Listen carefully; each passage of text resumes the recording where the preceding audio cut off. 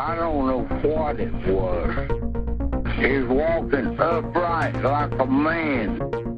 Sightings in and around Vermont. Bigfoot sightings across New England have been reported.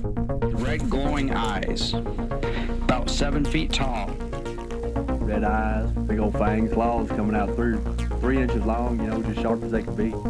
There has been another UFO sighting flying over the Royal Botanic Gardens. There are 500 UFO sightings in the world every month. The truth is out there.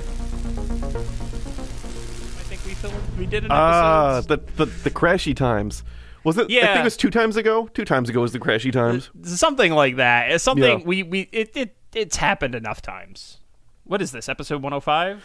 105 somehow. Jesus. Somehow. That's just one more episode I'm gonna have to convert to video now. So how's that process been working out for you? I'm up to the last I checked, I was up to 25 episodes transcoded. Oh, dang. So yeah, for those who don't follow us on socials, I've been relaunching the YouTube channel slowly but surely. I've uploaded, at the time of recording, 19 of the first 19 episodes of Cryptopedia with a frequency thing, like a frequency bar, and it's kind of cool looking. Yeah, but it's so we actually have the episodes on YouTube, and also so we can get the auto transcription from YouTube. That's the real reason I did it. That is a fair. You're being far more productive in your downtime than. Well, I should be writing a paper, but fair. It's productive procrastination, as they call it, or it's like you don't you have something you need to do, yeah, but you don't do it because you just don't do it. It's yeah. But everything else, you're willing to stay up till 3 a.m. working on something because you're fucking John, I guess. See, I should be identifying something for the next episode, but I spent the majority of my free time recently. They were interviewing one of my favorite sumo wrestlers, and they had inadvertently shown his hentai collection. But they kept the interview and blurred out the magazines. That's pretty great. But I know, it happened because a few people saw Air in Japan who lived there were talking to me about it. So I'm trying to find it specifically what they were. Because somebody has to know. Do you just have Japanese friends now because of sumo? Roughly half of all of my ads that I get now are fully Japanese. Because I'm not even watching it on English sites. Because 12 hours after they air the event, the NHK Japan will re-air the sumo, but with English commentary. I don't even wait for that. I watch it on Damn. You're going straight to the source. Yeah, I'm going straight to the source. Not even that. I'm watching the Abema streams, which is the cheap stream version, because it's also not available in the US. But I'm watching the cheap version streaming service that airs it live and also shows the 200 lower ranked sumo wrestlers too live. It is ridiculous. God damn it. But yes, there are people who I speak to that are. I'm not. Oh shit. Oh, did he lose it? No. Windows wants to do an update. Second. Should we stop and then start after the update? Wait, no. Let me turn off update for a second. Okay, I can do it. I can get it. I can schedule it for 2 hours. Keep vamping.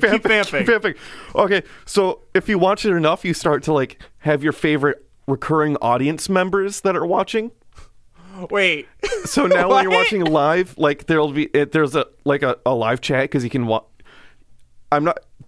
You can't watch Winks, any of it live Winks on Twitch. Winks,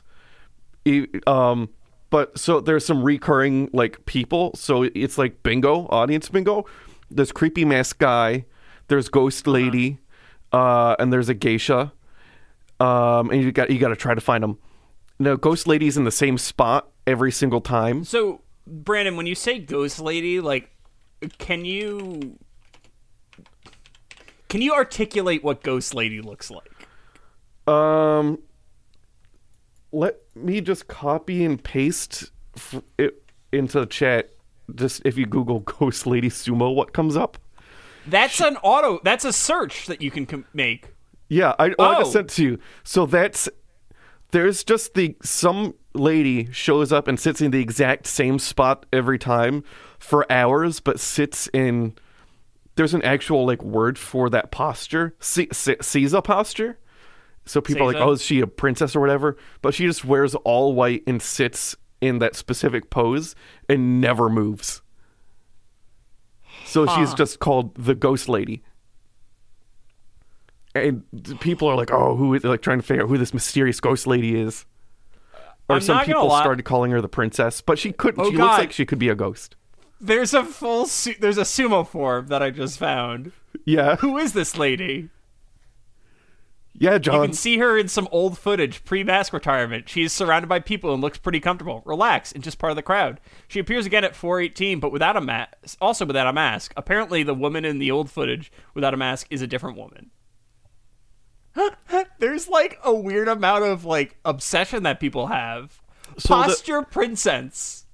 Yeah. So the thing with sumo is like people like lock on to really little specific details that you wouldn't typically see people get attached to in other combat sports, and up to and including audience members.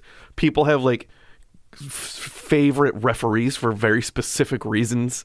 Like it's the little things are what makes it super interesting. So I kind of love this story arc, like this new arc for you where you're just like obsessed with sumo. Yeah, I don't know why.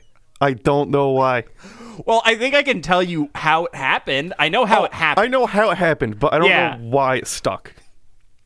Yeah, that's fair. Because, like, at a certain point, you're going to run out of random shit to watch. Yeah, but there's a lot of... No, you'll never run out of random shit to watch. Because they constantly get, like, injuries that don't heal. So... Well, no. They have to change the styles all the time.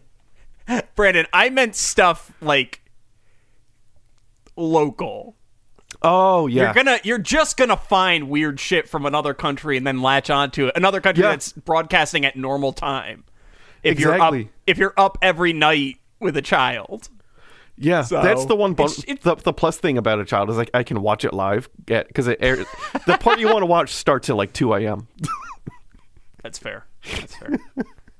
Oh, jeez. But I gotta say, I love this this storyline. I can't wait to see how it pans out. Yeah, I've got my little wall of sumo I saw stuff. that. Yeah. I saw your post on Instagram. They actually look really nice. They're cool, and they're collectible.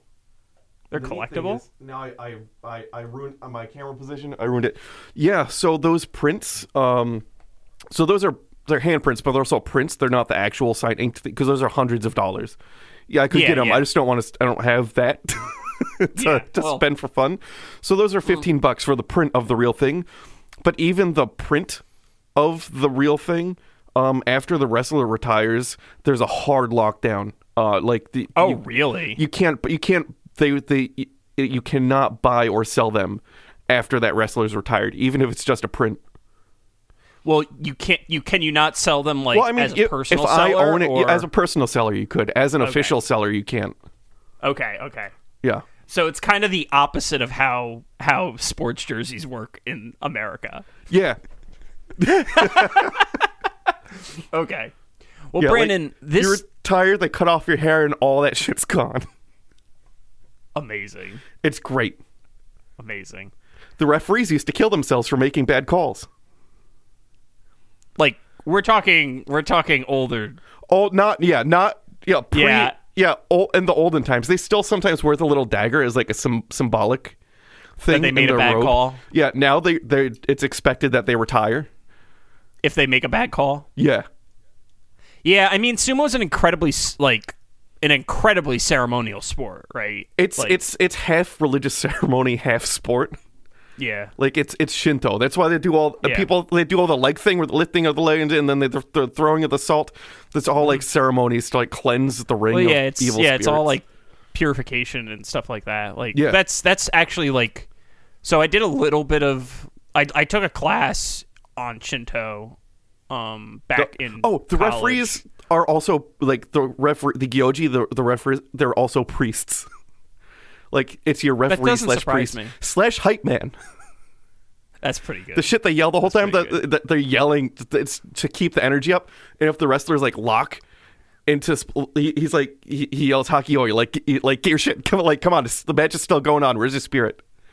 So he keeps it entertaining. It's dope. So as much as I love hearing about sumo wrestling, we've got a long one this week. Yeah. So So I won't go into how they're partnered with Pokemon. We can talk about that next time. I'm gonna assume Makahita has something to do with it. What's their aprons? They have like 200 new aprons or whatever that feature They're trying to get a younger crowd. That's fair. Well, yeah, you got to keep the sport alive. But anyways, I'm John. I'm Brandon. And this is Cryptopedia. And this week, Brandon, I decided that I was finally going to do the thing that I've been thinking about doing for a while. So we're in 2020, which is 2022. Wow. The passage of time has not been kind. No. So we're in 2022, and this is our 4th calendar year of Cryptopedia, I want to point out. Is it that? Oh, wow. Yes. Wow. We started in 2018. That's ridiculous. Now I'm sad. Yes. So, basically, what I want to go over, I want to start going over is like internet urban legends, right? Oh, cool. All right. Because like I've mentioned this before on the podcast. I was like super enmeshed in the Paranormal Conspiracy Board of game FAQs back in like the early aughts. And like, yes. I kind of was obsessed with it because like I remember when shadow people were like became like vogue. I remember when black eyed kids were like a really big deal. The Acapulco ghosts thread was like legendary. There's a bunch of really cool stuff from that time period. It's less good now, in my opinion, because like also it was before conspiracy was like awful. Yeah, is GameFAQs still up? Yeah. There's still the Paranormal a thing. Conspiracy Board is still there. I haven't gone on it in a while, but it still exists. Interesting. Yeah. So basically, what I want to do is I kind of want to delve into those mimetic cryptids, so to speak. Okay. Because I think there's a lot of cool stuff to talk about, and I was there for the start of some of them. So nice. Yeah. So I really want to talk about it. But this week, I want to cover something that I totally didn't understand. Okay. So, Brandon, have you heard the Dybbuk box? I have. Dybbuk box? Wait, are we talking about the Dybbuk box or a Dybbuk box? Both. Tell me what you think a Dybbuk box is first. A Dybbuk box is steeped in some kind of actual thing that I don't know too much about. The Dybbuk box is a box, I think now owned and is in the basement of. I'm drawing a blank on their names, but the paranormal people's house. They have the air quotes Dybbuk box, and I believe the air quotes Dybbuk box has a known origin that's not mysterious. Are you talking about Ed and Elizabeth Warren's paranormal house, or are they? That's not true. That is completely wrong. We'll get into. Do they not have it? Did they claim that they had it at some point? No, Ed Warren was dead before the Dybbuk box even came to existence. So why do I think they had it? Is that just internet things? Maybe, but they're also like pieces of shit, like historical pieces of shit when it comes to the paranormal. Like the Amityville Horror is pretty much just a fabrication by Ed and Lorraine Warren coupled with another person. It's like, but regardless, so for those who don't know, and like clearly you've heard of it at least. I have. It's a box that you don't open.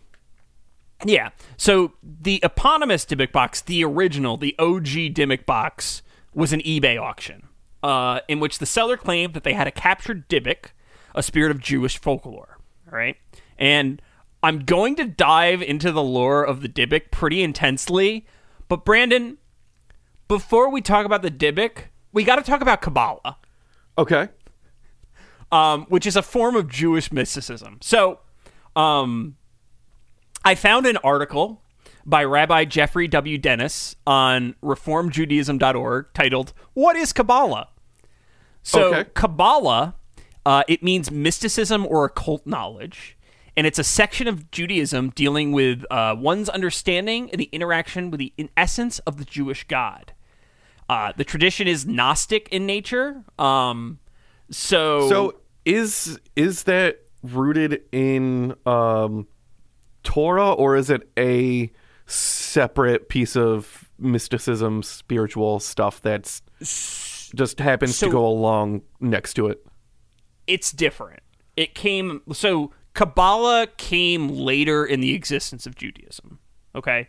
So like, it's kind of like comparing, like, it's not quite the same, but it's kind of like Catholic Church versus Protestantism a little bit. But it's totally different too, because it's not a different sect. It's just it's like mysticism, right? So maybe a better way of putting it would be Protestantism and like Southern Baptist like revival meetings, or like faith healing, something along those lines, right? So it's kind of this subcategorization of things that exist in Judaism, right? So as I said, the tradition is Gnostic, and it deals in the esoteric, holding the belief that within each person is an element of the divine, or at least the whole of creation is suffused with the divine, as Rabbi Jeffrey Dennis says. Essentially, in Kabbalah, an individual, through proper study, can touch divinity, which results in the blending of the Godhead with the perception of self and the world around them. Mechanically, it's kind of similar to some of the tenets of Protestantism, particularly Quakerism, where like the idea was you didn't need to be at a church necessarily to commune with God, so to speak.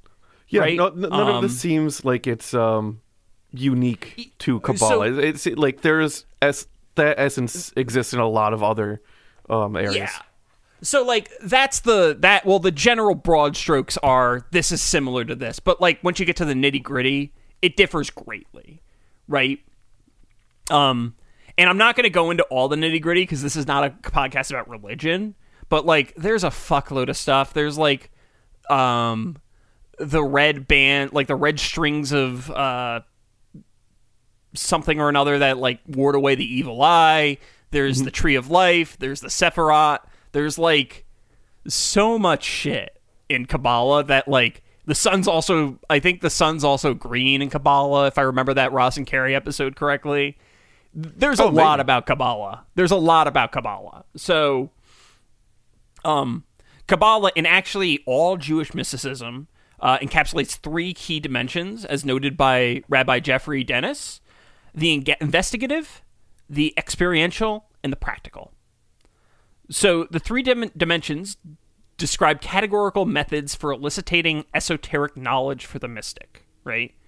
The investigation elicitation is honestly more in line with non-esoteric elicitation. So like you read texts, you interpret them, you have oral transmissions of knowledge. So basically it's kind of like going to school a little bit. Yeah. But that being said, there is a subcategorization in there that is not as standard or non-esoteric. There's this notion of a direct revelation, which includes visitations by angels, spirit possession, or other paranormal experiences. Okay. Yeah, so in this regard, Kabbalistic investigation differs significantly from secular investigation, right? Because, like, there is still this component of the notion, like, the mystical can reach out to you, and you can have an experience with the mystical, right? Hot. God damn it. Although I was a little bit confused when I was reading this, because the next dynamic is experiential, right? Yes.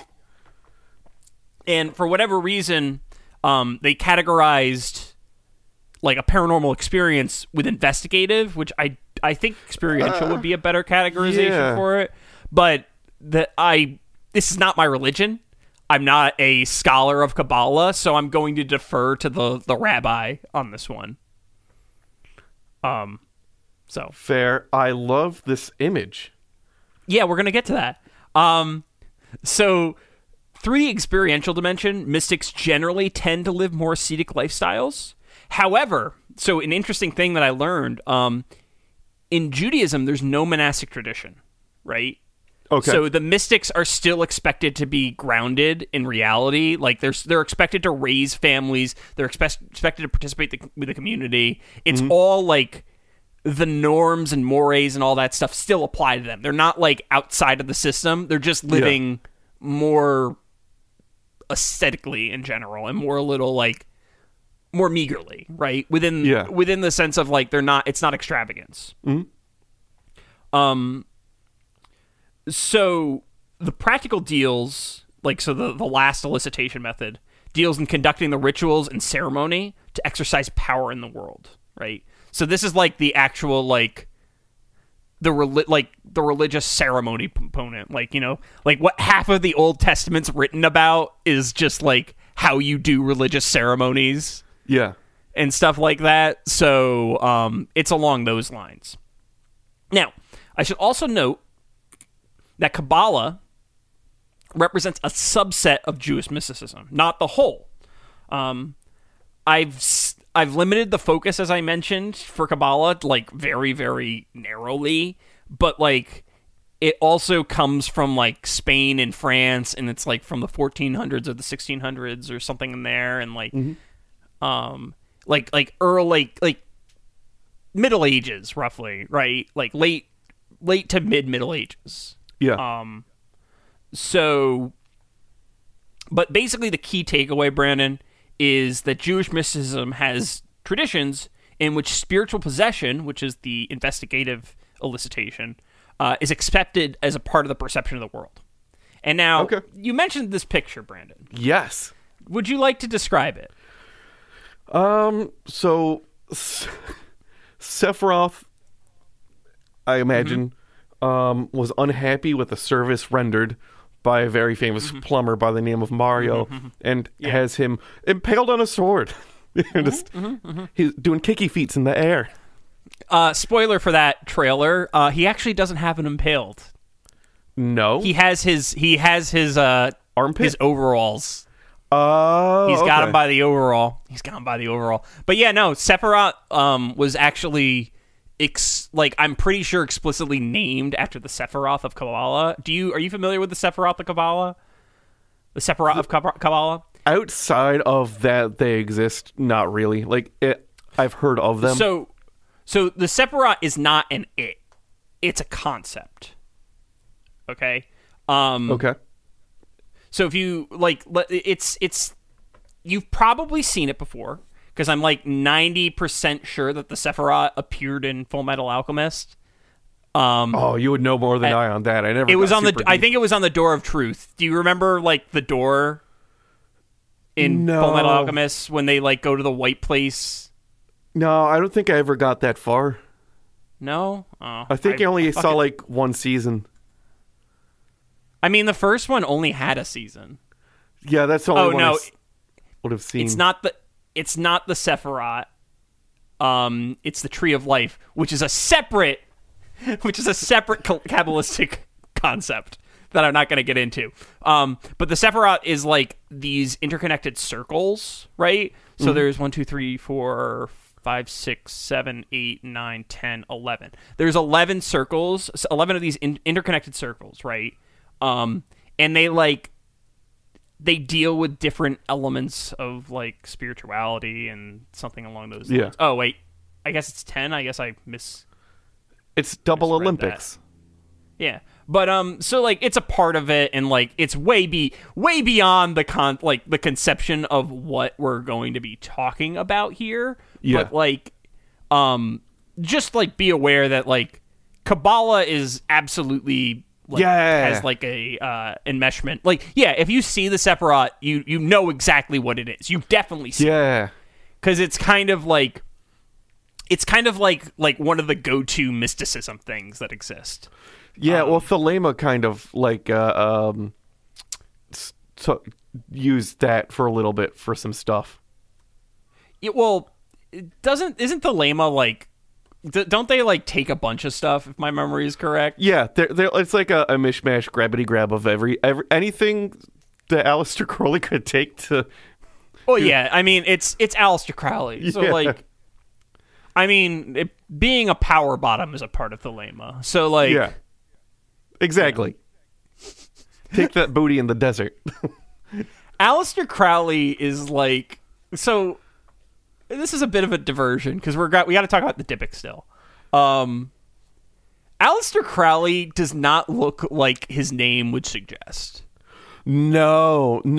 Right? Like Aleister Crowley, like the name, you would think he would look like Anton LaVey, but he does not.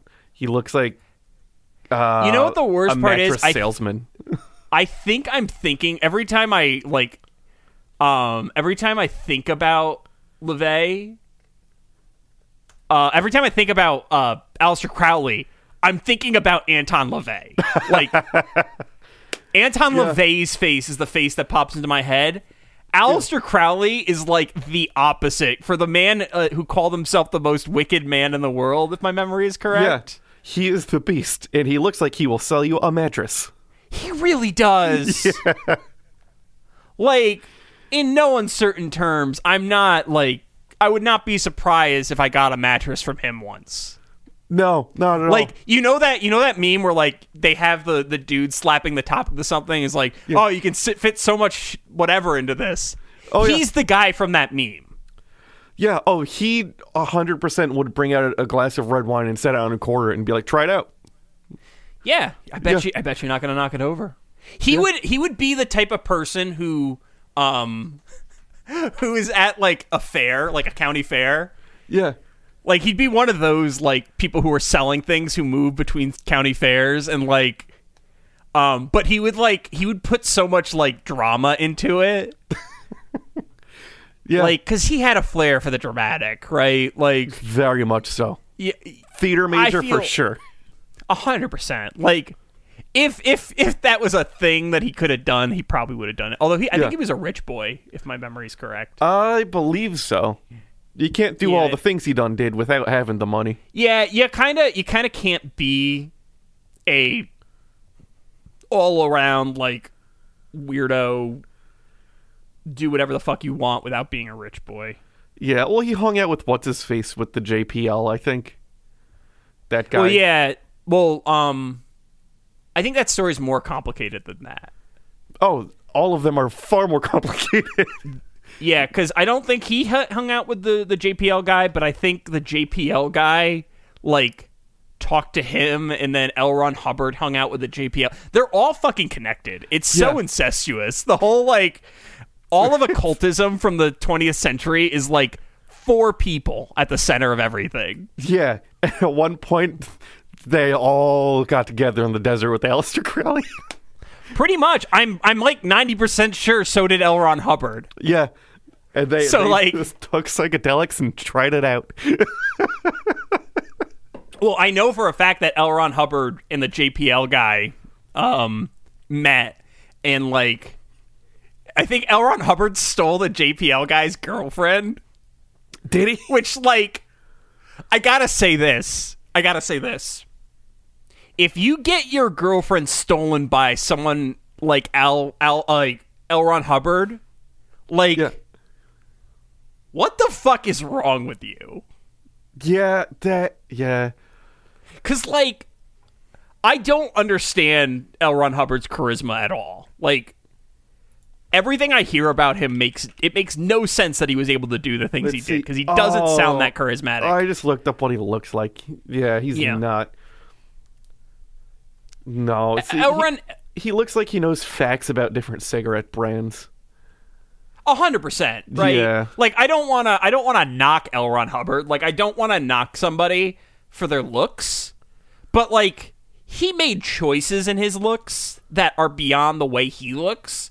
Like, he made aesthetic choices about himself that And like the fact that he was obsessed with being on boats, like that's taking an affectation too far, right? Yeah. Like he looks like an unaired Gilligan's Island character, and that's yes. a choice.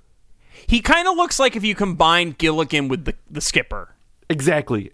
Yeah. Right. 100%. Like that's the way that I kind of describe him. He's like the skipper and Gilligan combined. Yeah. But like shorter, like a short Gilligan somehow. Because like Gilligan's whole thing is he's lanky, but like he's got the look that Gilligan has. Yeah. Let's see. How tall? Gilligan was definitely the tallest member of the Castaways. Oh no, I was talking about L. Ron Hubbard. Oh, he wasn't tall at all. It says 6 foot, but I'm not sure I'm buying that. Yeah, that sounds like a lie. Also, apparently I was wrong. Gilligan wasn't the tallest. Maybe I just like equated him to Shaggy. He was just lanky. Let's see. So it's Oh no, Professor and Marianne, a movie star. Professor and Marianne. Gilligan's Isle. Ginger was the tallest one. I had to think about. Oh, what Ginger? Ginger was the movie star. Yeah. Yeah. I watched a lot of He was Gilligan's 5'9". I watched a lot of Gilligan as well. Yeah, it was. Remember the days when like much older TV was on the air all the time? Yeah, like, well, that was like if isn't you were home sick from school, it was like old school Batman, Gilligan's Island, old school Get Smart. Well, but the thing is, like, so here's the thing that I'm confused about, right? So we were in the 90s watching this, right? That's like 30 years difference. Because, like, I watched a lot of Brady Bunch, too, which is another 60s show. Brady Bunch, Leave It to Beaver. Yeah, like, I watched all those shows on TV Land. Like, I don't think something like that existed in the 2000s for 80s or 70s stuff. Like, that stuff kind of... Like, those generations of video just kind of, like media just kind of, like, faded away, except the movies. Yeah, well, those are... If you have, like, WeTV, like, those are still, like, just... There's a whole channel that only shows that stuff. Although I say that as I'm surrounded by a franchise from the 80s, so, you know. Yeah. Whatever. But this is far enough away from the Dybbuk box. I don't even know how we got this far. Oh, now I remember. It's because we started from the Sephiroth, we went to Themela, then we went to Fuckface, Aleister Crowley. Yep. And then we ended up at Gilligan's Island. Okay. Yeah. It all makes sense now. He'll teach you a religion, then give you drugs and the psychedelics in the desert and convince you that a demon did you. Fuck. But it was really him doing you. Dude, that was his whole deal. He would give them psychedelics, convince them they were summoning him a demon, and then fuck him. Yeah, no, that's that like was his whole thing. That was his thing. Great. I mean, there's questions of consent, but like, there wasn't. No, there isn't. There wasn't. There just wasn't. It was a part of the time when stuff was not great. Yeah. Anywho, so more precisely, I like to put a pin in Kabbalah. It specifically refers to a set of medieval writings, as I said, from 13th century Spain and southern France. Right. The earliest book of these writings is the Sefer HaBahir, which is around 1185 AD.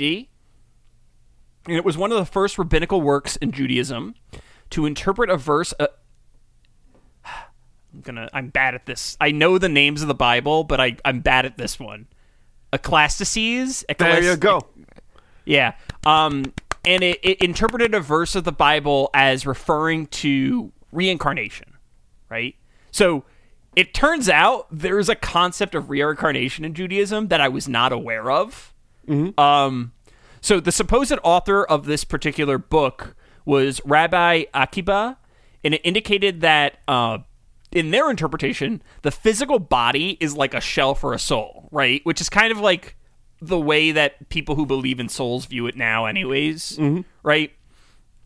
And in his interpretation, it could take on a new physical form as though one were changing clothes, right? So, like, imagine that the soul's the body and the body is the clothes. It's a complicated metaphor. It's a very complicated metaphor. He could have chosen something that doesn't involve a body in both parts of it. Yeah. But regardless. He could have said, imagine a Cadbury egg. The soul is the caramel, the body is the chocolate. Yes, as you know, Cadbury eggs are very common in the 13th century and all that. I'm sure they've been around for a while. They had thing-filled things. You could have picked any other I don't thing-filled think chocolate things. existed until like the Western Hemisphere. The soul's the jelly, the body's Eastern the Hemisphere donut. became a thing. Western Hemisphere. Wow, I gotta say something, right? So this has been something that's always bugged me, right? Why, for us, this makes no sense because we grew up in America. Like, the notion that, like, China is considered the Far East always bugged me because it's way closer if we go west. Yes. Right? It's very much so. Like, that's always been a thing that bugged me. And I remember when I was a kid, when I heard the term Middle East, I misinterpreted it, and I thought they were saying Midwest. And I'm like, fuck, shit is wild in the middle of America. Because this was around 9/11, God, like, and you know, when all the like shit was happening. Wisconsin is crazy. Yeah, I mean, it kind of is, but for different reasons. Like, damn, shit's going down in Wyoming.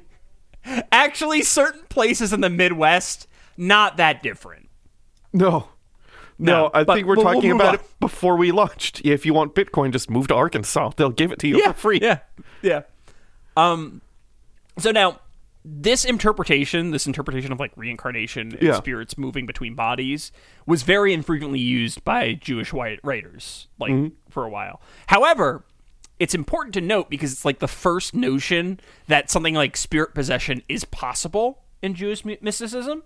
And I want to preface this by saying that I mean human spirit and non-demonic spirits.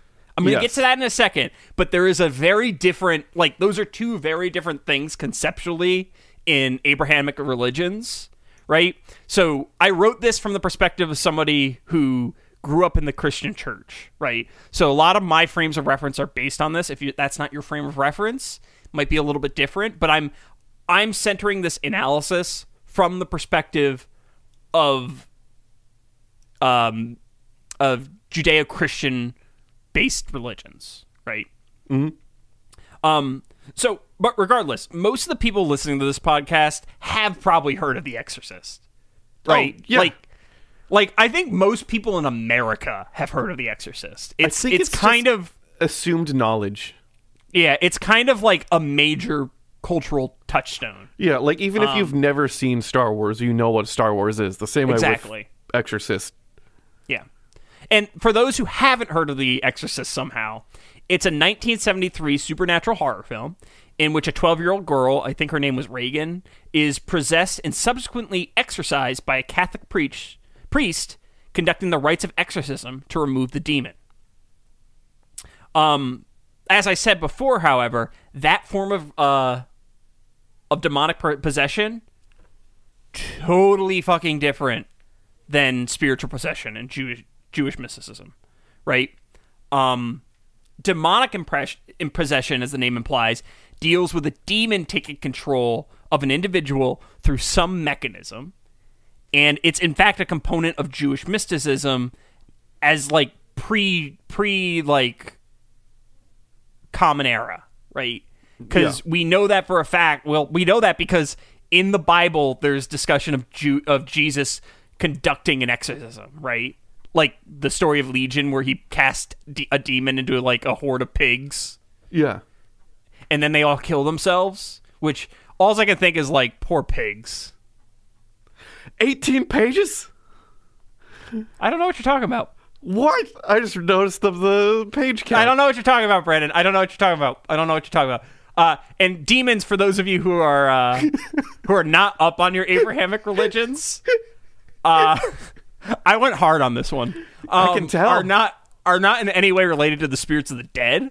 they're actually their own wholly unique entities, which I feel like is a thing that pop culture has mutated. And like, if you haven't like paid close attention to like, and like read the Bible and like gone through all the esoteria and all that stuff, you're not familiar with the fact that like in Christianity, you don't become a demon after you die. Like, your pretty little face is going to hell is wrong.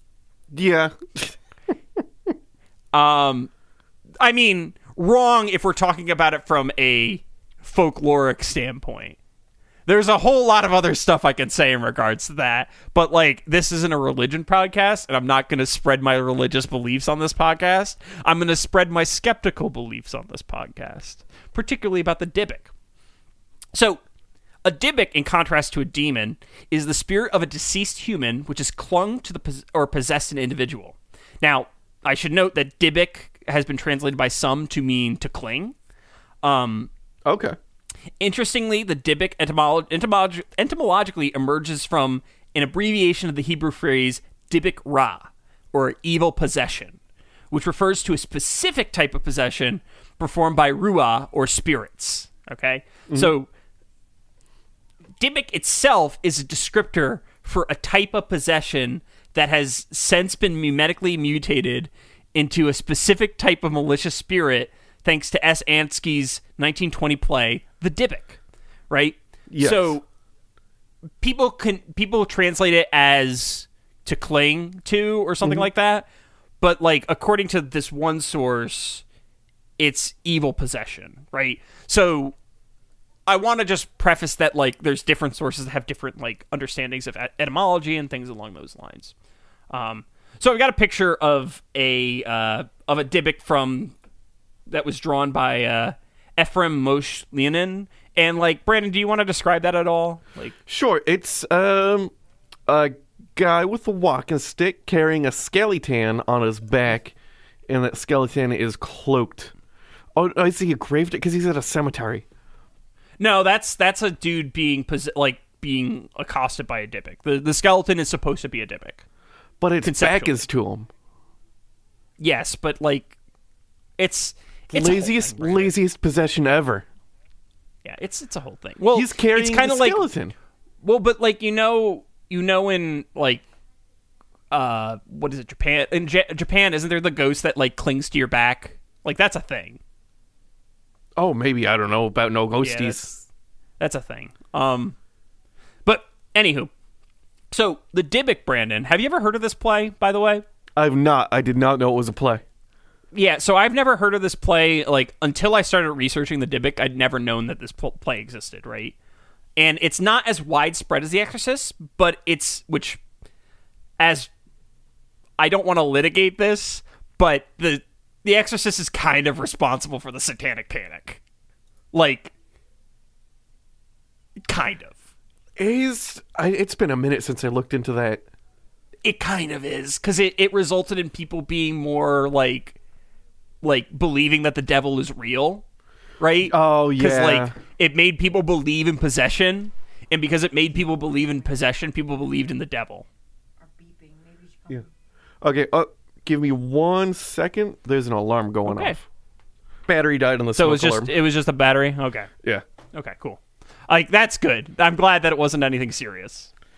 Yeah, just triple A's. Double A's? Okay. One of them. Wait. Oh, yeah, double A's. It's double A's, I'm pretty sure. Because I had to buy new batteries because I have a bunch of triple A's, but I didn't have any double A's. Oh, do you buy them in bulk? I did. Well, I bought the triple A's in bulk, but I didn't buy the double A's in bulk. I gotta buy them all in bulk, man. Well, I don't have the money to spend on buying bulk batteries. It's the Sam Vine's it's the Sam Vine's economic theory of shoes. Have I ever told you about that? No. So there's a character. So have you ever read Discworld? No. You'd love that series, by the way. I tried to. It never. Its hooks never got in me. Really? Yeah. It seems like something that you'd enjoy, but all right, whatever. I'm not gonna push it on you. I was gonna say I'd offer you a book the next time I see you, but I still have no idea when the fuck that's actually going to be. Oh, that can be whenever. after Pika gets all her whatever shots she needs. Yeah, no, I understand that. I don't want to put her at risk at all. Because she's just a little baby with the little baby stuff. Yeah, I know. I don't like babies are like little tiny things, and I'm not good with babies. She's big. She's outgrown her 3-month onesies. She's oh wow. She's just she's not even 3 months old yet. She's a big old baby. Oh man, that's good. She's good to hear. Tall, fight. I mean, Brandon, it's your daughter, so given your family and the people in your family, because my sister's tall. Yeah, I'm tall. You're everyone on my wife's side of the family is like the same height or taller than me. Yeah, like the odds of her being tall are not like small. She's going to be a tall kid. She is going to be tall. But anywho, the Sam Vine's economic theory of boots is a rich person can afford to pay 3 times the price of a boot, like a normal boot. Yeah. A poor person can only buy a boot that it's 3 times less, but it's made out of shittier materials. Yeah. However, over the lifespan of the nice boot, you're going to replace the shitty boot at least 4 times. Yeah. And basically, it's a metaphor for the fact that, like, there's an inherent tax on being poor, and that tax is you have to spend more money to live. Yes. Ironically. It costs more to be poor. Anywho.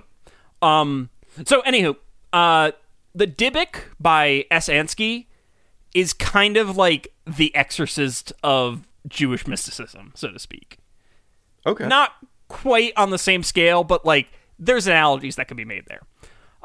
In the play, and I'm going to actually go over the entire play right here because it's interesting and it's actually a 4-act play, which surprised me.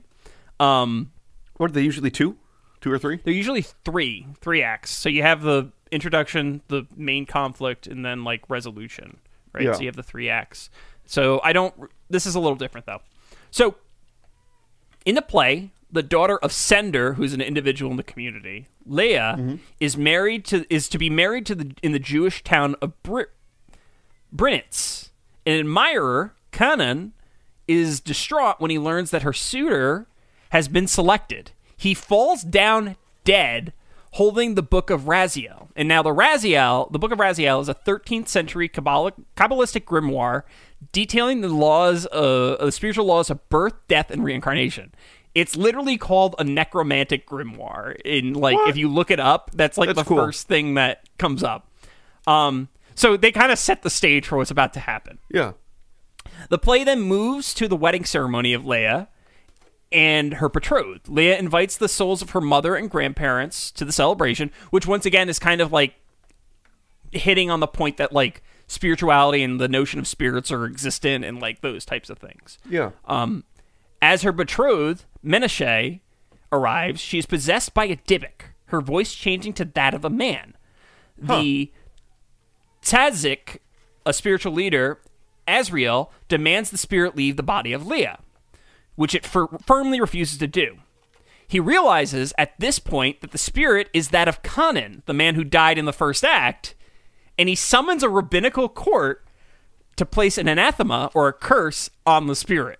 Okay? That sounds cool to watch, because I imagine they had a guy off stage, like she was moving her mouth and a guy off stage was talking. Yeah, I'll get into the possession scene a little bit, but there's some imagery there that we're going to talk about in a second. It's an interesting play. So, at this point, things get a little bit complicated because one of the Rabbi Samson, says that the father of Kanan, Nisan, came to him in a dream accusing Sender, the man whose daughter was being married, of breaking a vow that he had made with Nisan, that if they were to have children in the future, they would be wed. Okay? Furthermore, the father of Kanan, Nisan, I just hit my mic real hard. I've done 105. We've done 105 of these, Brandon. Oh, and I still fuck up like this. Oh, yeah. So furthermore, Nissan, the spirit, accused Sender of being responsible for Kanan's death. The details are revealed in court as communicated by Rabbi Samson as Nissan's mouthpiece. So, like, there's a quasi-spiritual possession happening here, too. It's not quite a possession. It's more of, like, a conversation that he's mediating through and he's, like, discussing. But, like, it's important to note that, like, these themes exist, at least in Jewish literature, right? And, like, so the fact of the matter is these things are existent. Whether or not people believe in them or not is a whole nother story. But then, Brandon, the story gets more salacious. Nice. Right? Bring it on. The spirit of Nissan, the father of the guy who died, accuses Sender of rejecting his son despite knowing who he was because his son was poor.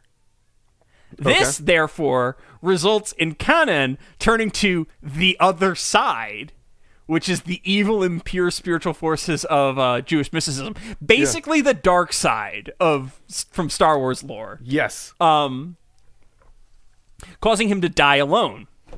It is determined that Sender should be absolved of this. So basically what ends up happening is Sender is determined to be absolved of the of everything, right? Yeah. Because Not the guilty. Torah says one can't promise what has not been created to someone, right? But the Sender is sentenced to pray for his deceased friend and Kanan for the rest of their life, right? Okay. Now, returning to the Dybbuk, it is once again asked to leave Leia, but it refuses. This results in a spectacular exorcism, including summoning rituals, ram horns playing, black candles, the whole nine, to force the spirit out.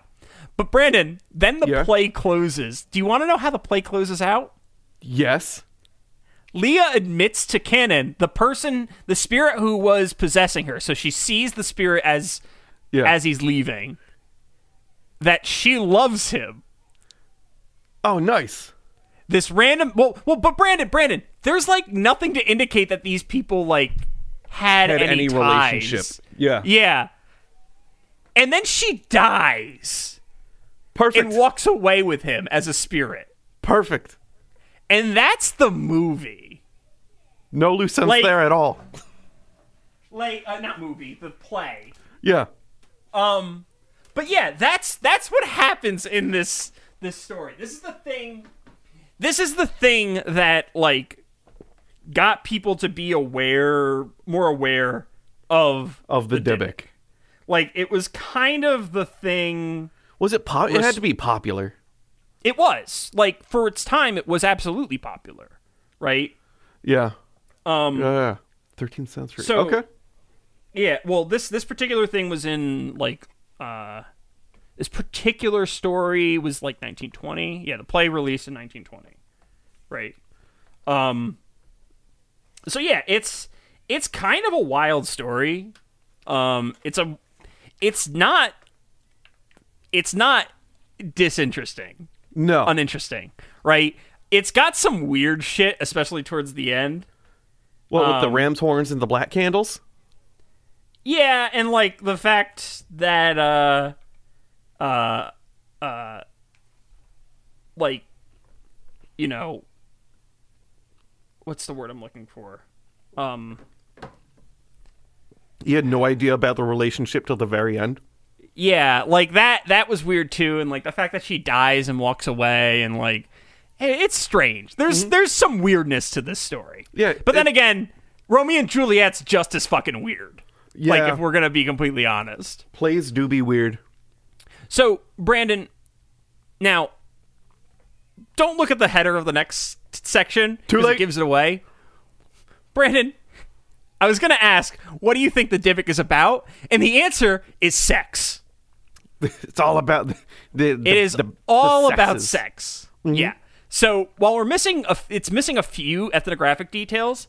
The Dybbuk is actually, like, the play, not a terrible summation of the typical Dybbuk possession. Like, not that far off at all. Like, you pretty much know everything that you need to know about a Dybbuk from that, like, what that thing I was just talking about. Okay. Right? So, the spirit of the dead person, or with vengeful or malicious intent, possesses a living individual. Now, the key here is that the spirit is vengeful, right? There are other types of transmigration in which a spirit can inhabit a body. There's Dybbuk, which is a positive possession in which a righteous spirit temporarily possesses a body with consent to perform a mitzvah, or like a religious duty, right? Okay. Rabbi Samson's interaction with Nissan more closely matches this particular type, right, of possession, because but it's not exact, because the dude he's trying to right a wrong, kind of, and it's more one of those types of things. It's it's kind of like that Tyler Labine show. Oh, yes. The ghost show that I can't remember the name of. Yes, that one. Where he gets super high to get possessed. Yeah. Oh, yeah. I was just watching it. It's pretty good. It's until the third season. The third season totally fucked it. Once Danny DeVito's daughter leaves the show, I lose all interest in it. Yeah. He was in Voltron? Yeah, he was the Deadbeat. Yellow. That's what it right. is. That Deadbeat. was it. Yeah, he was the yellow lion in Voltron. Oh, the new Voltron. Yeah. Yeah.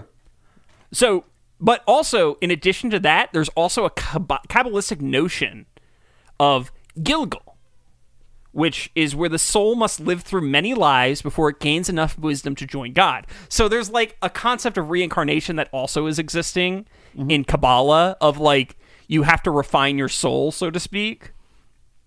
But that being said, the Dybbuk is the negative one. It's the negative type of spiritual possession. Now, as with most Cryptopedia stories, there's more to this than just what's on the surface. Yes. Dybbuk are typically male spirits who typically possess female humans. Nice. Now, if men were possessed, it was always a male, never a female. A female spirit never possessed a male. Okay. But a female Dybbuk could possess a woman. A human woman, right? Okay. So, Brandon, what do you think the significance of these pairings is? Can you take a guess? Just a basic guess? I would guess non-gender typical roles. No. So Yoram Bilu puts this, it's an articulation of sexual urges. Oh, okay. Because, and the traditional pairings and it gets more, the reason why females don't possess men, there's a I'm gonna get into it in a second. Okay. But we'll continue. So spiritual transmigration and possession are largely linked to sexual transgressions in this particular case. Even the positive possession, Brandon, Dybbuk, can be translated as impregnation. Oh, okay. Yeah. So there's an innately sexual origin. Yeah. There's something related to human sexuality in the Dybbuk, in spirit possession in Judaism, right? Yeah. Wait a minute. Moreover, so what kind of box are we talking about? Hey. Oh, God damn it. There we go. That's going to completely undo something I'm going to say in a little bit. Bada bing, bada boom.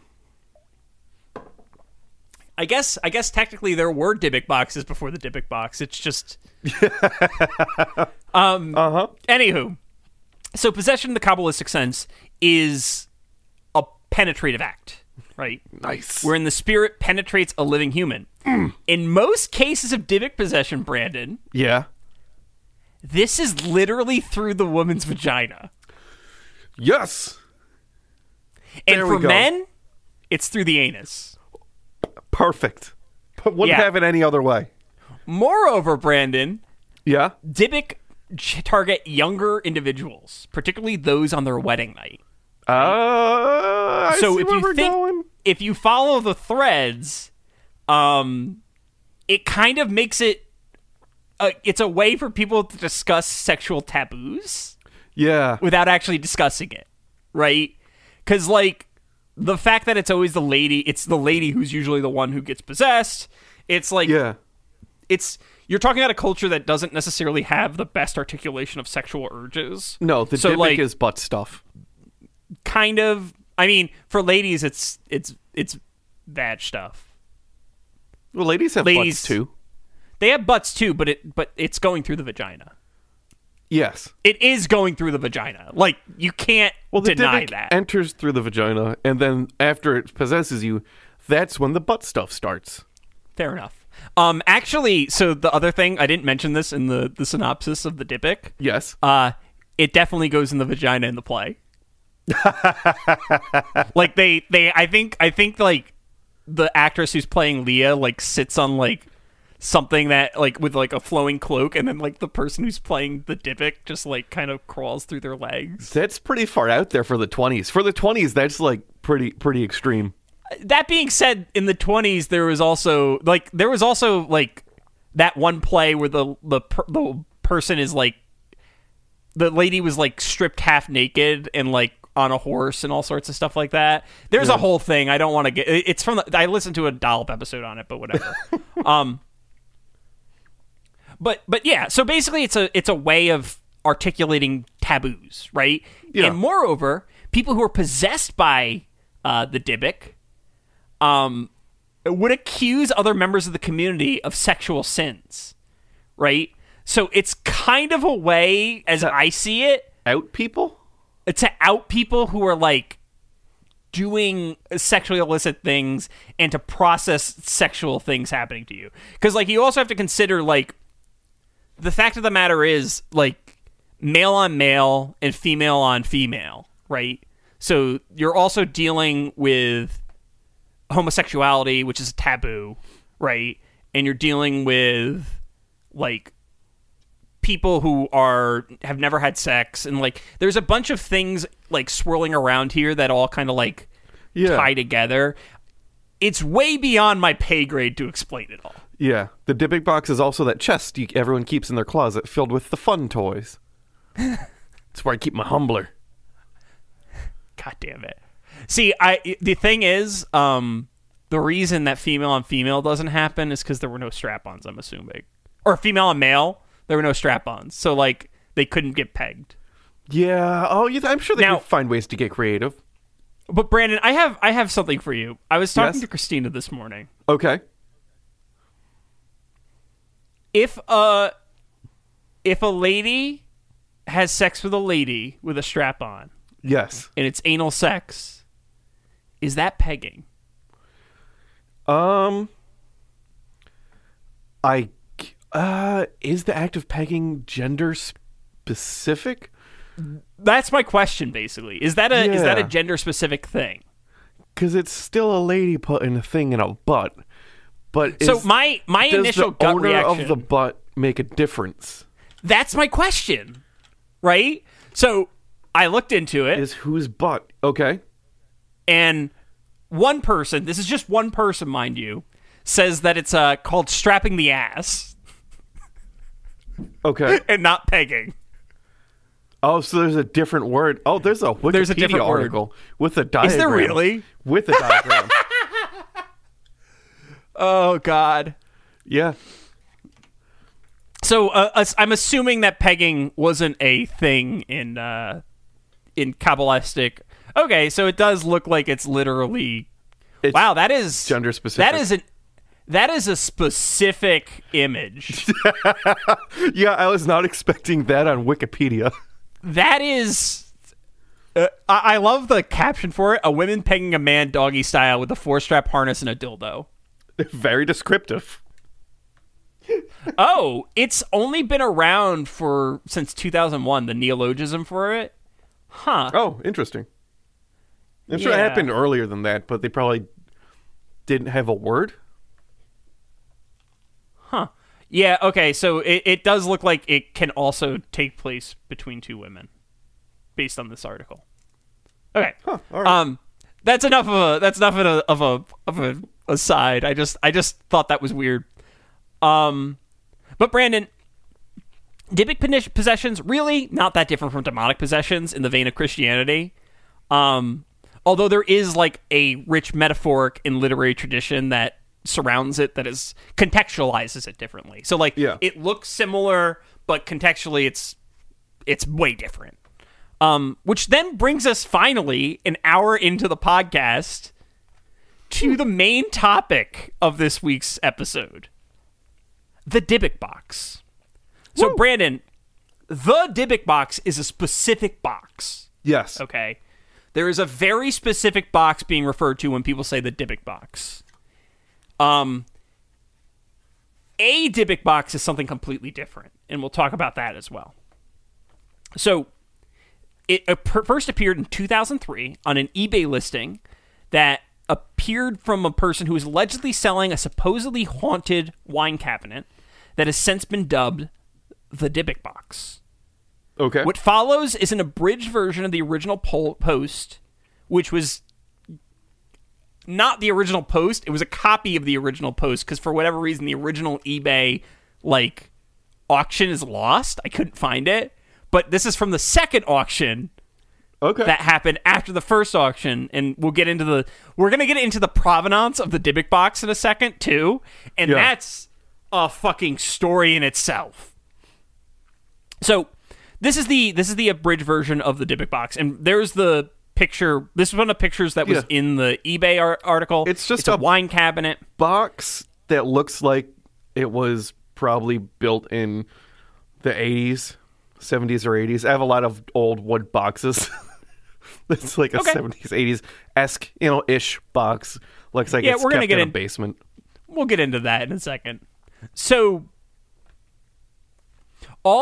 basically it starts off with the person saying that the first buyer was an antique buyer, refinisher, blah, blah, blah, blah, blah, right?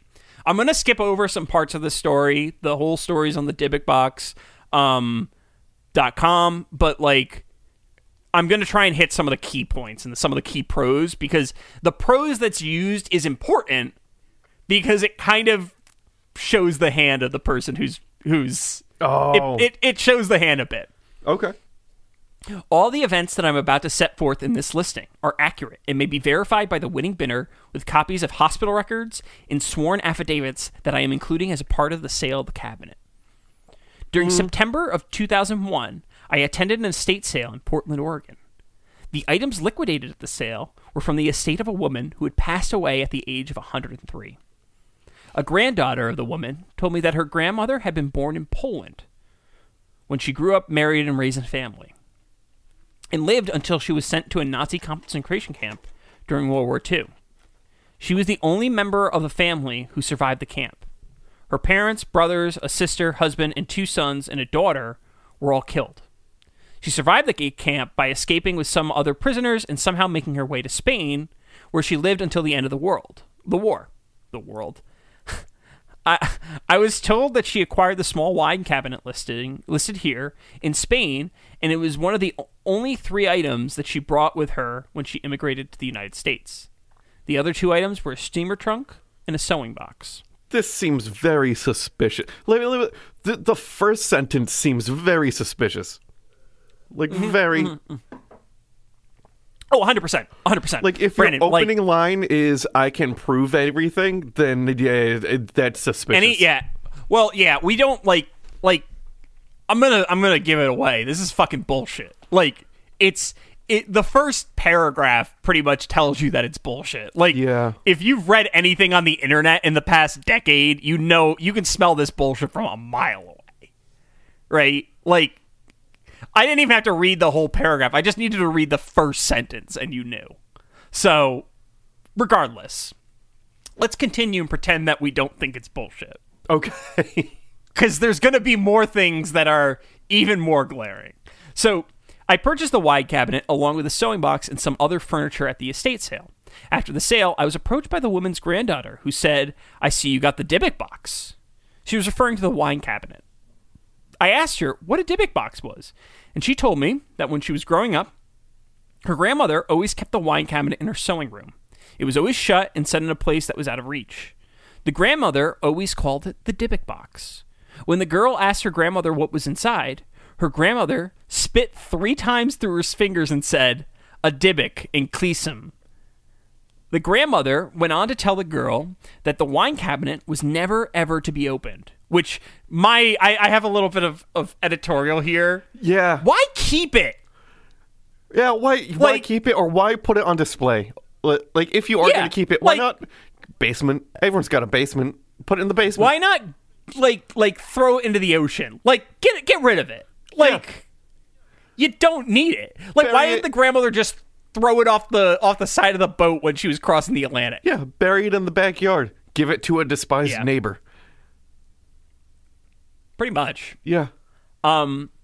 So I skip over a few things, but I asked the granddaughter, what is a Dybbuk and a Kislamar? But she did not know.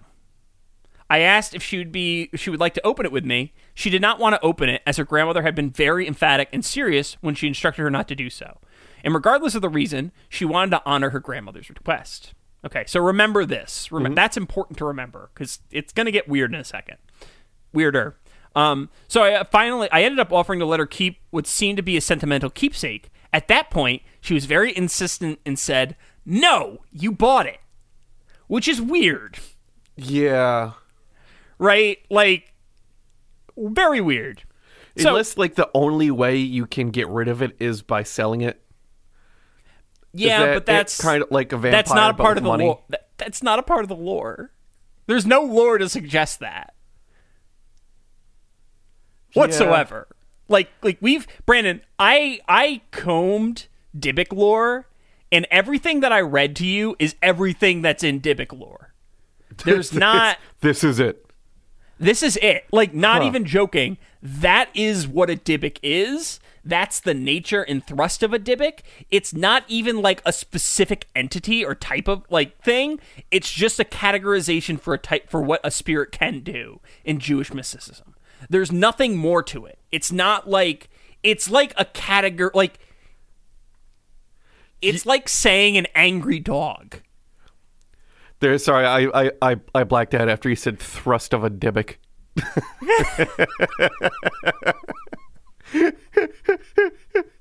I mean, pretty much. Yeah. So the seller continues. When I tried to speak, she yelled, "We don't want it." She began to cry and asked me to leave. And quickly, I walked away. I wrote the whole episode off to the stress and grief she must have been experiencing, and I took my purchase and politely left. The seller then, and this is me summarizing it, continues to say that he owned a furniture refinishing business, which is important to remember because that's going to be a part of some of the things we're talking about later. At the time, is the cabinet he trying to pawn off the reason why it doesn't look old is because it was refinished? No. Okay. So that's not what it is. Like, we're gonna get into it, but he doesn't try to pretend that he. So we'll talk about it. So he owned a furniture refinishing business at the time, placing the cabinet in the basement to refinish it and gift it to his mother. After leaving the box in the basement, he left his shop, leaving a salesperson in charge of the store. A half hour into his errands, he received a call that someone had broken into the store, was breaking glass, swearing, and locking her in the store. The seller's phone, of course, for dramatic effect, cuts out at this time. And when he arrives, he finds the doors to be locked, and his employee crying. Investigating the single entrance of the basement, he found the lights had all burst, and it smelled of cat urine. I mean, the employee left and never. Them. That's just a basement. Yeah. Not really. My basement doesn't smell like cat urine. Yeah, he just. Or maybe he was keeping like one of those like evergreen trees that kind of smell like cat piss. Oh, you know maybe. The ones I'm talking about. Because like some of them have that like distinct smell of piss. Yeah, on account of the cats. Yeah, they're just all marked by cats. Yeah, pretty much. But anywho, so as per the norm in a story like this, the employee leaves, never returns. Okay. And then after relaying this information, Brandon, I shit you not, this is word for word copied from the posting. They said, then things got worse. This is a lot for an eBay listing. Yeah, this is an eBay listing. This is the description of the eBay listing, Brandon. Yeah, I'm just trying to picture this on the eBay website. I'd just be like, damn. Brandon, it's huge. It is a huge listing. I and would I've expect cut this stuff on out. Craigslist. I have cut stuff out of this listing, Brandon. That's ridiculous. Yeah. So the seller continues. As I already indicated, I decided to give the cabinet to my mother as a birthday gift. About 2 weeks after I made the purchase, I decided to get started refinishing it. Inside the cabinet, I found the following items. 1 1928 U.S. wheat penny. 1 1925 U.S. wheat penny. I think that was a typo, but Yeah. whatever. No, they're both wheat pennies. Okay. 1 small lock of blonde hair bound with string. 1 small lock of black brown hair bound with string. 1 small granite statue engraved and gilded with the Hebrew letters. I have been told that the letters spell out the word shalom. 1 dried rosebud. 1 golden wine cup. 1 very strange black cast iron candlestick holder with octopus legs. I saved all the items in a box, intending to return them to the state, and the family has refused the items, so they will be included in the sale of the cabinet. Okay, and so there's a cabinet. That's that's what the Dybbuk box looks like. Okay, so just think about that for a second as we're going on. That's what we're dealing. Like that's the thing that all this shit is talking about. Yeah.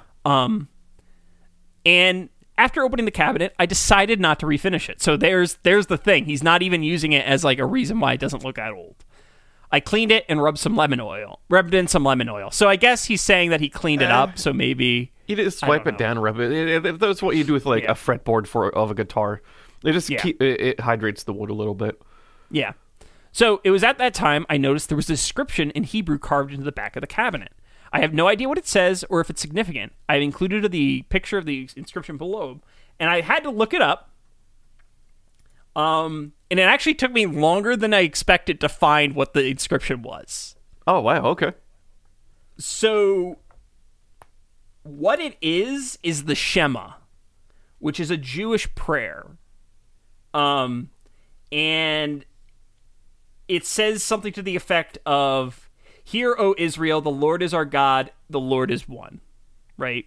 So that's the English translation. It doesn't necessarily one-to-one translate to that in Hebrew, like, because there's different concepts and like different language constructs and things along those lines. But that's basically what it is. It's like one of the more important. It's like the denouement to Yom Kippur as well, which is the Jewish high holiday.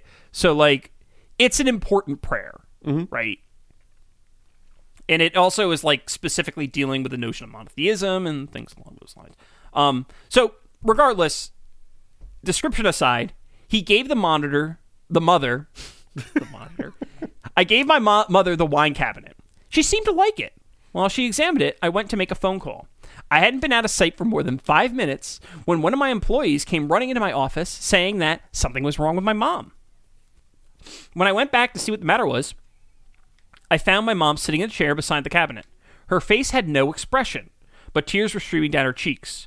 No matter how I tried to get her to respond, she would not. She could not. It turns out that my mother had suffered a stroke. She was taken away in by the hospital ambulance. She ended up suffering partial paralysis and losing her ability to speak and form words. She has since regained the ability to speak.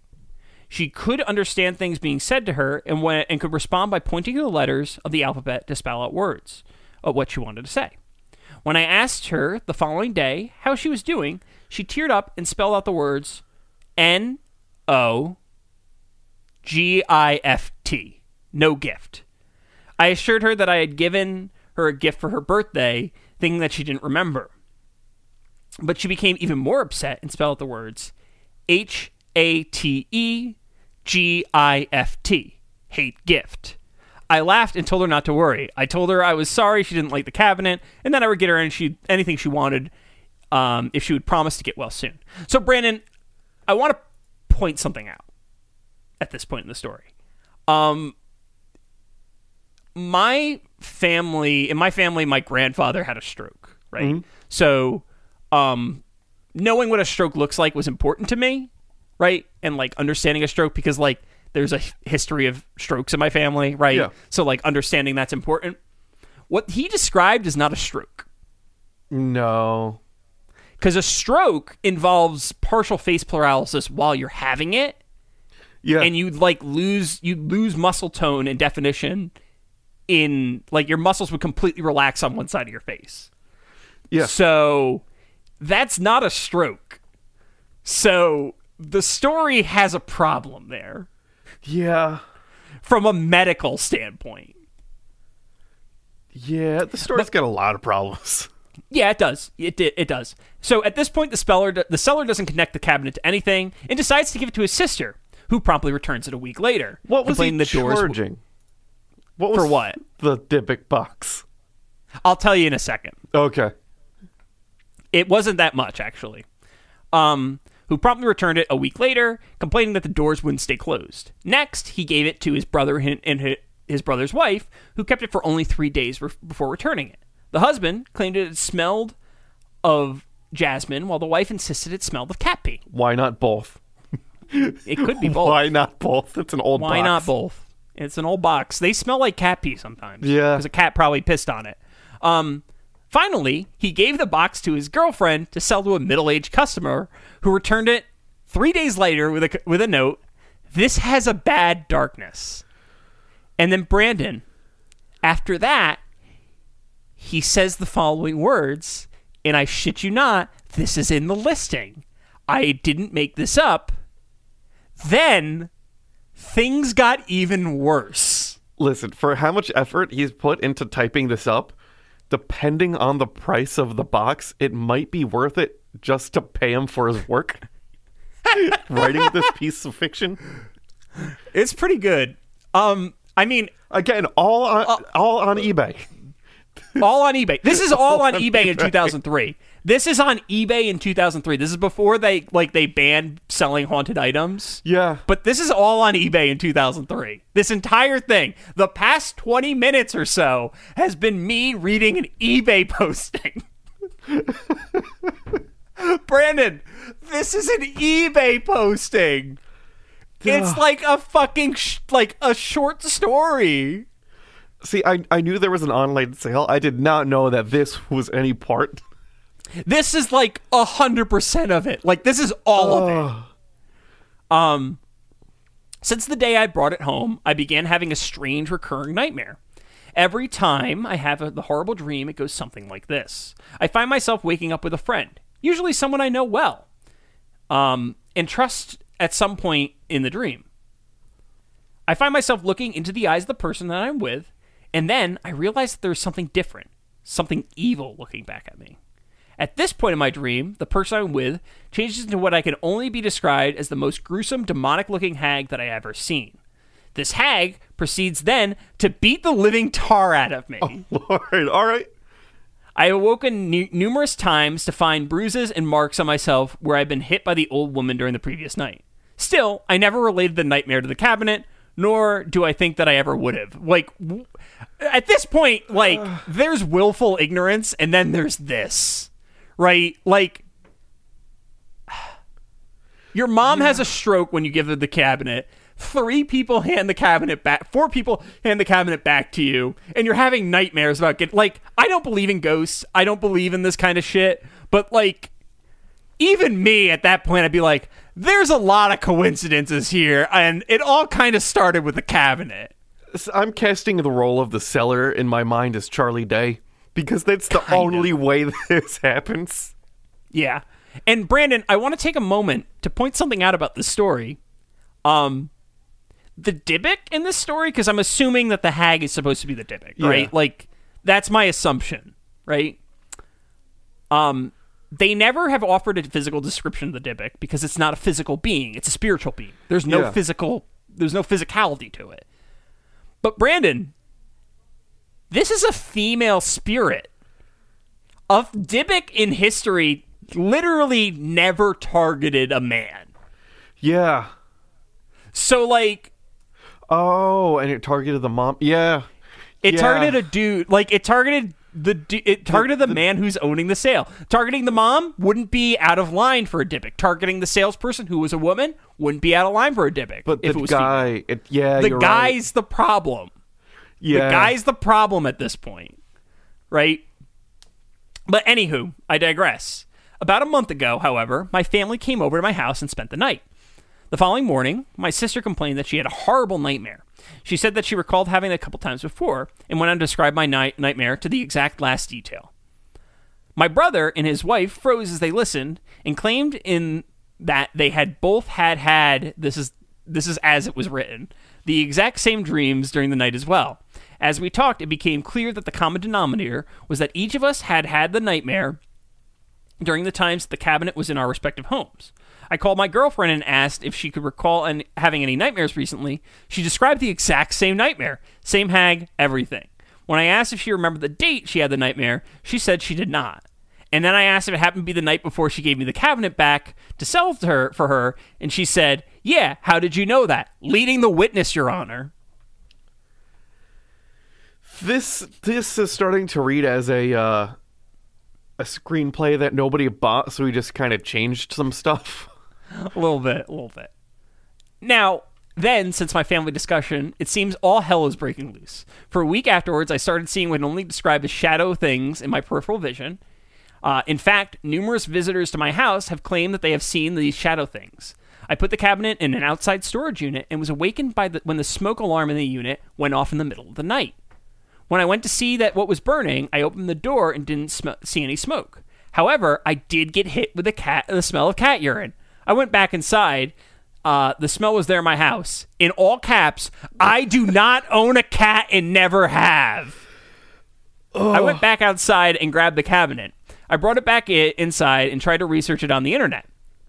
While I was surfing the net, I fell asleep and once again had the same freaking nightmare. I woke up around 4:30 a.m. when I felt and smelled like someone breathing on my neck, to find that my house now smelled like jasmine flowers, and just in time to see a huge shadow thing go loping down the hallway away from it.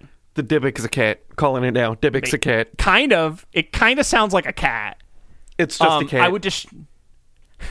Ghost cat. I would destroy this, pretty much. It's an alien big cat. Yes. I would destroy this thing in a second, except I don't have any understanding of what I may be or what I may be not dealing with. What I may or may not be dealing with. I am afraid, and I do mean afraid, that if I destroy the cabinet, whatever it is that seems to have come with the cabinet may just stay here with me. I have been told that there are people who shop on eBay.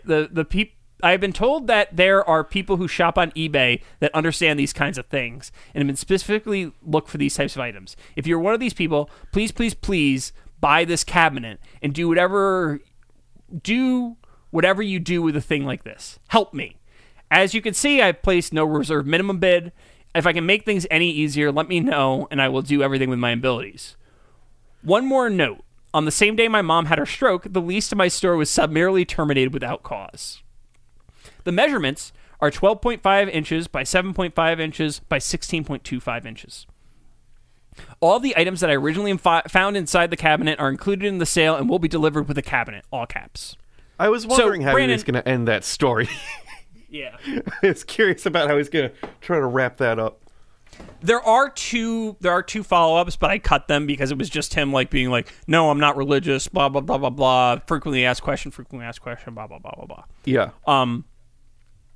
So, in terms of prose, Brandon, you said it sounds like a screenplay. Me, it's a long story, first of all, right? So, it took me 31 minutes to read it, and that's not with all of the prose. Yeah, that's the abridged version. That's the abridged version of the story. eBay. On eBay. Oh, Lord. The story, however, Brandon, doesn't end with the original seller, whose name is Kevin Mannis, and I've got a picture of that guy here. He looks like a Kevin. Yeah, he does. It's from 2004, right? So, you were asking about the price of the box.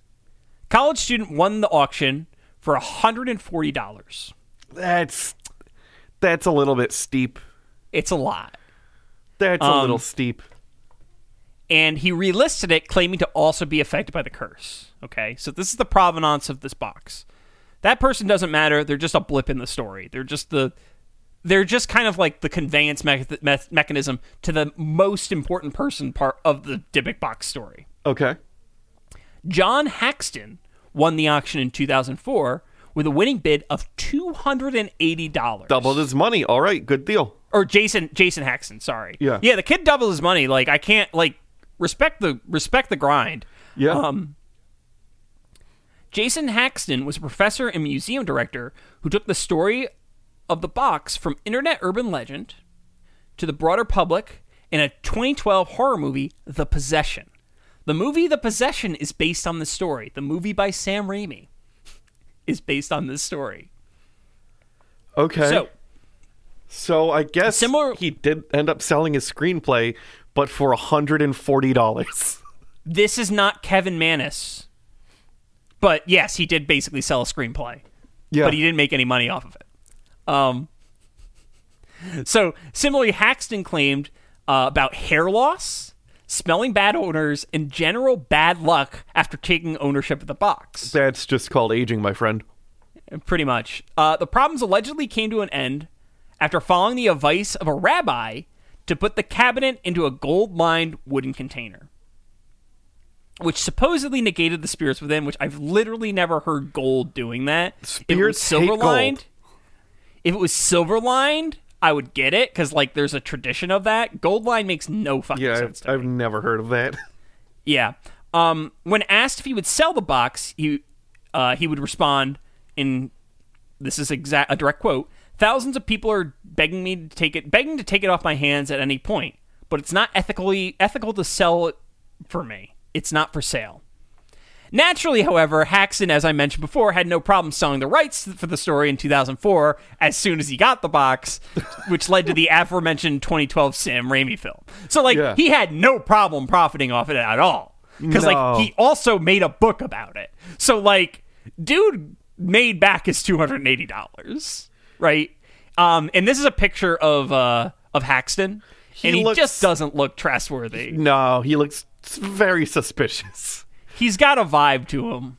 So you know what he looks like? A guy who this is his first time not scheming or doing some shystery. It's his first time doing some shystery, and he's excited which is appropriate. That he's getting away with it. That's what he looks like. He just looks like a guy who's the first time he's ever tried to be I've got this magic box, you want it? And he's totally getting away with it, and he's stoked. That's how he looks. Yeah. So, I also want to point out, and I didn't include this in the copy, he made, multiple replicas of the Dybbuk box at this time. Multiple replicas. And in the book, he claimed that he put the Dybbuk box in the attic, but he later would claim that he buried the Dybbuk box in his yard, in that gold line thing. Okay, I mean, as long as he was open about the replicas being replicas, hey. So, when they film the Dybbuk box for things, they usually are filming the replica, it turns out. Somebody looked into it and they figured that out. Okay. But Brandon, despite burying the box, he's not the last owner. Okay. That honor goes to Zach Baggins of the Ghost Adventures fame. That's probably who you were thinking of. Crisscrossing my wires. Yeah. Yeah, I didn't want to give away the that part of the story. He was gifted the box in 2016 for some fucking reason. Zach put the box on display in his Las Vegas Haunted Museum, which, I shit you not, Brandon, is in a glass case surrounded by a thick layer, a thick salt circle. You see the picture immediately below? The Dybbuk box is in the background. That, the white shit around it, that's salt. That's a solid effect. If you've got a museum of spooky stuff, that totally is the SCP extra thing. It's got the containment vibe. It's got if it was a magic trick, it'd be a cellar. That little thing that gives it a little more. It's selling the story. Yeah. Right? That's a part of it. Because it's closed, so you can't even look at it. It's just a wooden box that has some wine things on it. So it's kind of dumb to look at. There's nothing interesting to look at. It's like looking at Annabelle the doll. Yeah. It's not interesting. No, there it is. There's a story behind it that's more interesting. But the story is the cool thing. The thing is just a thing. You see it and you go, "Yep, that's it." It's actually really there's other historical items that I look at and I'm like, "Wow, that's fucking cool." It's a box that looks like it was mass-produced. This coffee mug is literally more interesting than that box. I agree, and it's a picture of a cat, which is why it's more interesting. Yeah, it's a cat dry heaving. There's a story there. There is. Picture's 1,000 words, man. So this Dybbuk box has now become the centerpiece of his Las Vegas haunted museum. And Zach claims that shortly following the Dybbuk box's arrival, mysterious protruding holes began to appear in the walls around the artifact as if something was trying to break out from within the exhibit. Oh, and now, Brandon, I alluded to this on the Discord.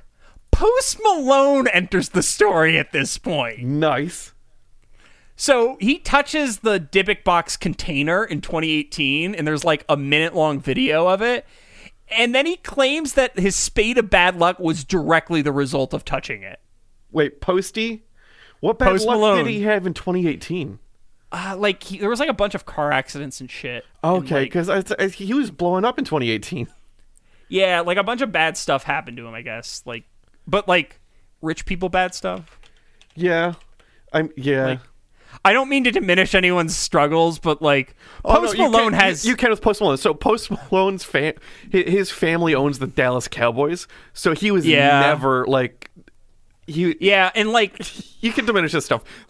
He's a really fun dude. There's nothing to dislike about him. But still. Yeah, also Post Malone kind of has his own Magic the Gathering card. Someone made a commander for him that he could run. Yeah. So. That's cool. Yeah. I would totally watch that. Oh, he plays on the Command Zone. Oh, I watched him play. Actually, I watched him play. He fucking loves Magic the Gathering. Yeah. I would 100%. Yeah, he's actually a really big Magic the Gathering player, and of course he's rich, so he can afford all the good shit. Yeah, he doesn't have to buy the replica Black Lotus. He can just get the actual Black Lotus. Yeah. Yeah, and he has a pretty much. Not Gucci. It's a he's got a cool guitar. He spends his money in ways that I'm like, you know what? I can't be mad at that. Yeah, that's fair. So, in 2020, Brandon, there was a quarantine season of Ghost Adventures, I want to point out. Oh, okay. I didn't know existed, which sounds hilarious to me. And it simultaneously sounds hilarious and the most boring thing ever. Yeah. Right? It's a combination of the two. So, they had a special, Brandon, where he opened the box.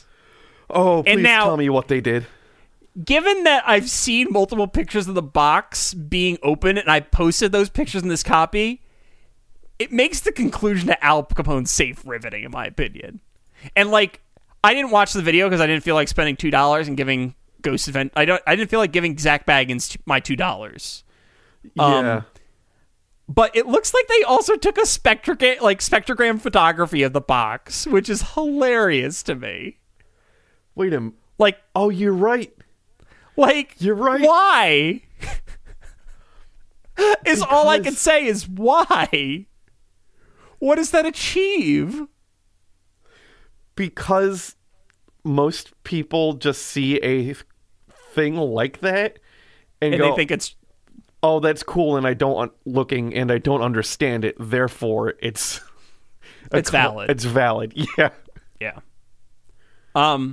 Which brings me to my my next title. People are dumb, Brandon. People are dumb.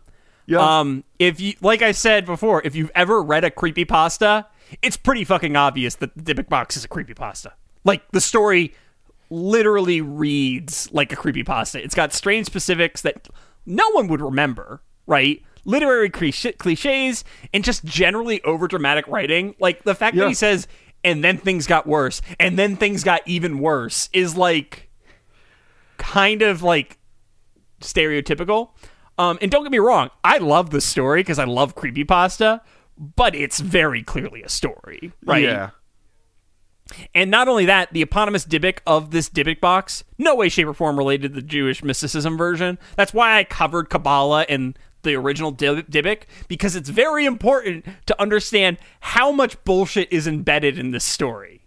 A lot. Right? A lot. More than usual.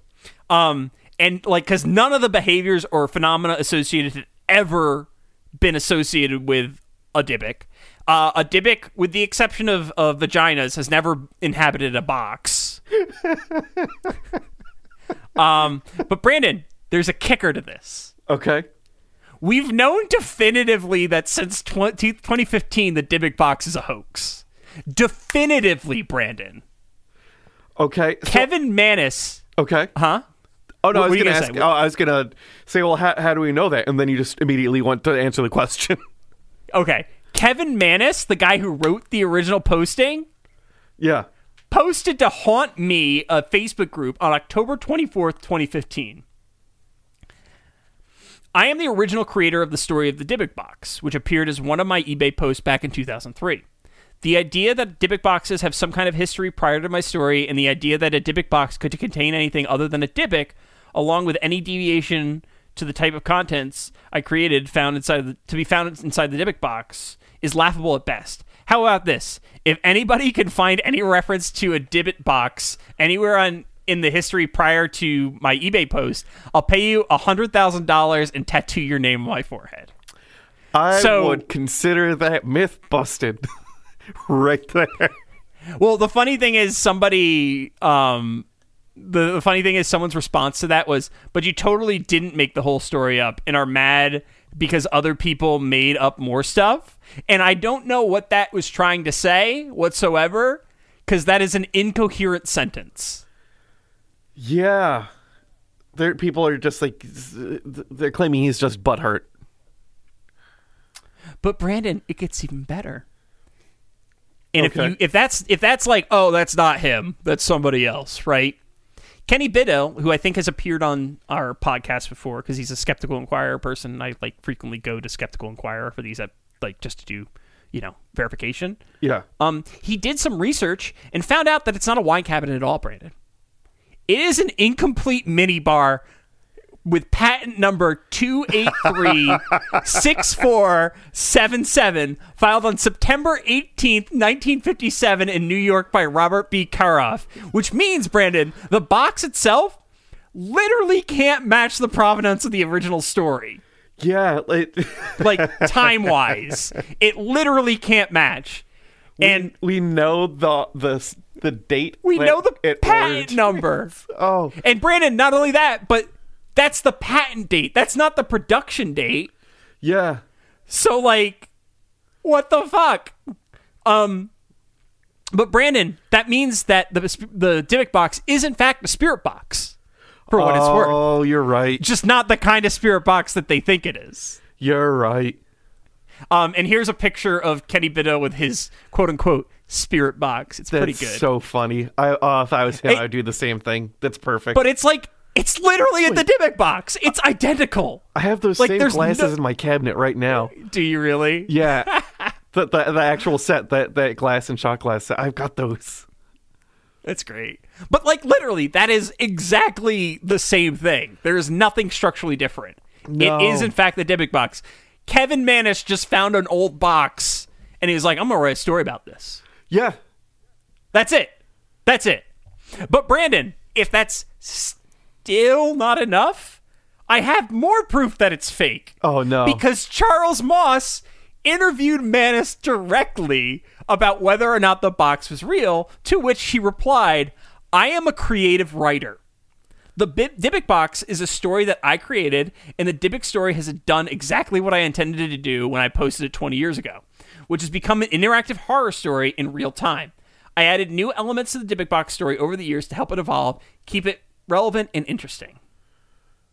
Now, Moss then, because he's a fucking amazing reporter, brings us up to Haxton and Baggins, and their response is kind of fucking hilarious. Haxton says, the one who made all the money off of the movie, Yeah. I always call it a wish box. Whoever created the Dybbuk box gave it a power to do something. The creation of the Dybbuk box is a story, and its story created a ripple effect in people's lives. Referring to Mannis, he says, the sum of the Dybbuk box is greater than he ever imagined. Which, Brandon, I don't know, he's not wrong, technically not incorrect. Yeah. Yeah.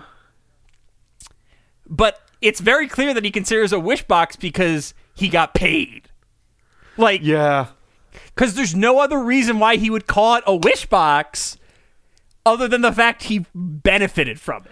Because Yeah. you don't call a cursed box a wish box offhandedly in an interview with someone if you didn't like fucking definitely benefit from it. Yeah. However, the current owner, Zach Baggins, was far more hostile in his response, and I'm going to quote what he said here. Oh, I'm excited for this one. Since owning the Dybbuk box, there have been countless documented experiences people have had with it, Baggin writes.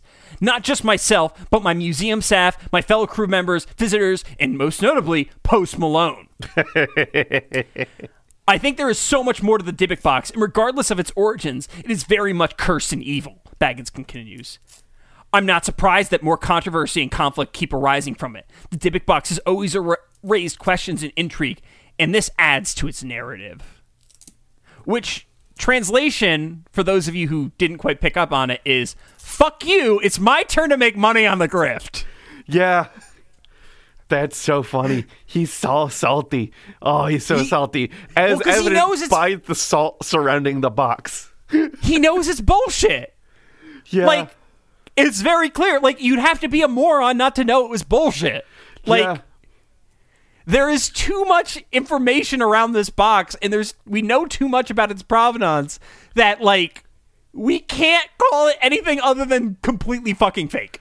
Yeah, like, it's in his best financial interest to squash any of, like, these facts floating up about its actual origins so he can keep selling episodes to whatever Ghost Adventures is on. And he can sell tickets. Yeah.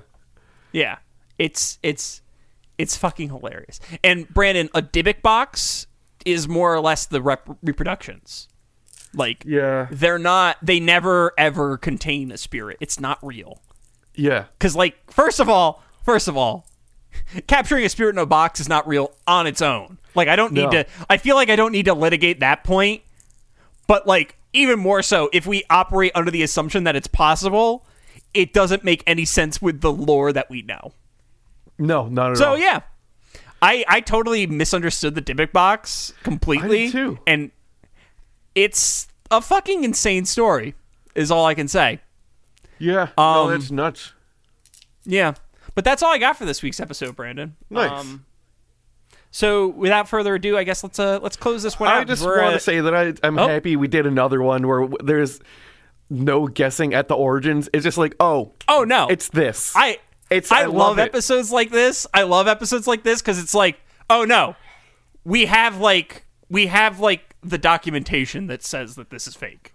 We know all of the things about the thing. Like, we know when the guy who started it and when in the whys and all that. And then we have the actual object itself, not just the story around it, and we know the origins of that. It's great. We have the fucking patent number, so we know when it was produced. Yeah, it's such a fucking, like, it's one of those things where, like,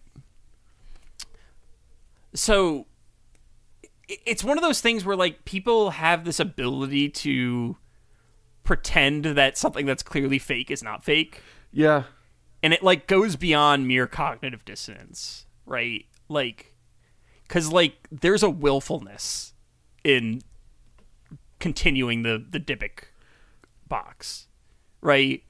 Like, conceptually. There is a direct willfulness that all these individuals who still believe it are doing.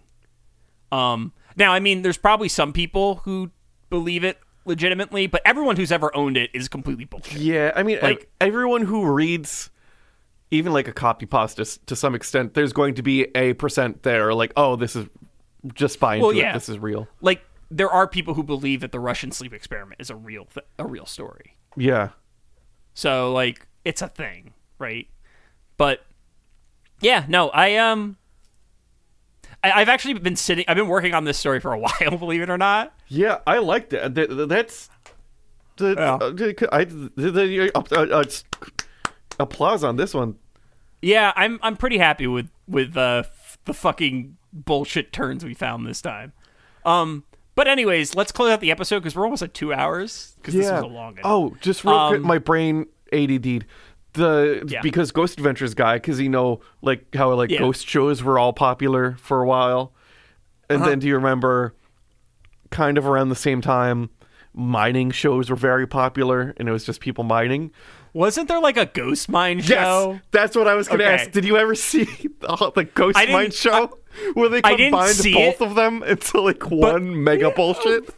But I did know it existed. I never saw it, but I knew it existed. Oh, I was so happy when I never watched it, but I sure saw some commercials, and I was like, "Are you shitting me?" So that reminds me of a personal like shame that I have right now. Yeah. I've been kind of watching episodes of Pawn Stars just for fun. I've just been new ones. I've just been putting. There's new episodes of Pawn Stars, but I've been watching like compilations. Oh, okay, are you watching like Skinny Chumley or Fat Chumley? Both. But so you're all over. All. Oh, everything. Okay. I know it's like fabricated, but like. Yeah. I kind of love it, mainly because I like to look at the historical artifacts more than anything else. Yeah. Oh, another combo thing. So you know how like there's how moonshining shows were all very popular, and then how cooking competition shows are very popular. There's now a moonshine competition show. They just keep taking existing things and trying to smash them together to make them. Oh, that reminds me. There's a new season of Love Is Blind coming this February, so like that's gonna be a thing. Yeah, I should watch that. I'm definitely gonna watch it because Christina's gonna watch it, and I'll be along for the ride. Okay, yeah. And I don't hate that because usually I'm just playing on my Switch while she's watching, and like I just like am like, the fuck did they just say? Which is great. Because that's like the exact level of involvement I need in that kind of content. Because if I'm any more involved, I'll go insane. Yeah. Like The Circle. Yeah, exactly. Like The Circle. That fucking shit is hilarious. I can't wait till the next season comes out. I can't either. There's actually circles in other countries, but like the dubbing's weird. Oh. So it's like, am I going to have to get a VPN just to watch Foreign The Circle? You can watch some Foreign The Circle on Netflix right now. No shit. Okay. Like I think there's the Spain version's on Netflix or the French version. One of the two. I'll have to check that out. I need something to fill my time that's not Sumo or Attack on Titan. That's fair. So now I'm going to finally get to our plugs. Woo! Just because we're at 2 hours, and I'm sure the people want to move on and listen to some other podcast or. There was no other podcast, John. Oh yeah, sorry, forgot. Gotta even though we've referenced I think 2 other ones. We referenced 3 this episode, I think. Behind the Bastards, The Dollop, and Oh No, Ross and Carrie. Oh, yep, We referenced 3 podcasts this episode. So our website is cryptopediacast.com. Our Instagram is at cryptopediacast. Twitter is at cryptopediacast. Email is cryptopediacast@gmail.com or us at cryptopediacast.com. I've been recently, as I mentioned in the beginning of the episode, I've been reworking the YouTube channel. We're re-uploading all of the episodes of the podcast. I'm currently transcoding a bunch of them into video files. I don't know who this we is that you are, and I give you the credit for that because that is effort. That is effort, sir. Yeah. So the real like I mentioned before, I think we're doing that to get the subtitles right, and then we're going to use those subtitles as a basis so we can do the transcripts, so we can improve the accessibility of the podcast overall. Like that's kind of the goal that I personally had in mind doing all this. So if anyone's got any critiques or questions, feel free to send me a line on our Instagram or Twitter or Discord, Facebook, whatever. Any of the platforms. We also have a Patreon. And Brandon, would you be willing to thank our patrons this week? I will be willing. Our patrons this week are Clay Sinclair, Marty Von Party, Bird Schneider, Jonathan Shepard, Matthew Smith, and Bushcraft Kelso. All right, cool. Spotify has added a rating system now. So if you listen on Spotify and you have the app, you have to do it on the phone app. I looked into it. You can rate the podcast. So if you could do that, that would be great because most of our listenership actually comes from Spotify. So I'd really appreciate it. We'd really appreciate it if you rated the podcast. But if you're not using Spotify, don't install Spotify and like navigate to it if you don't have to. Like No pressure. I want to switch to Spotify, but I don't want to have to resub to all my podcasts that I listen to.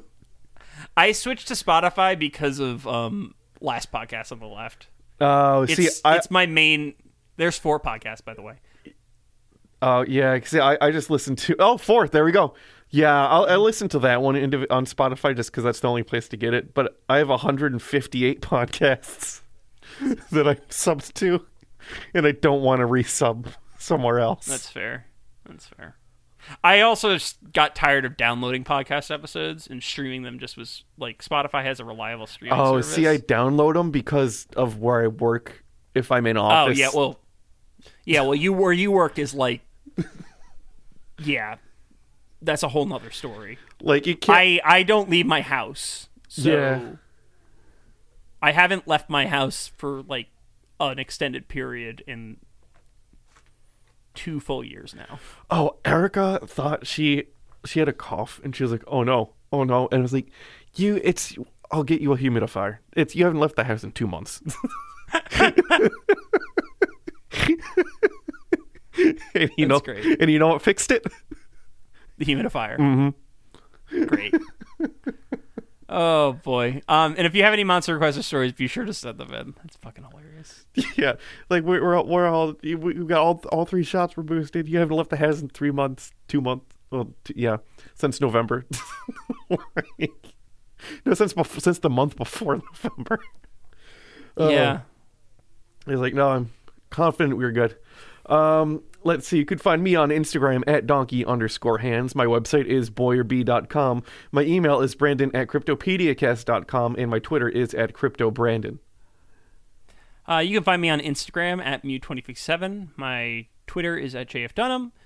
My website is johndunhamgames.com, and my email is john@cryptopediacast.com. Our art was done by Tom Hill. You could find him on Instagram at ThomasMichaelHill. His website is greatergloryco.com, and his email is tommikehill@gmail.com. I also want to point out the intro is done by you. I don't think we've ever mentioned that.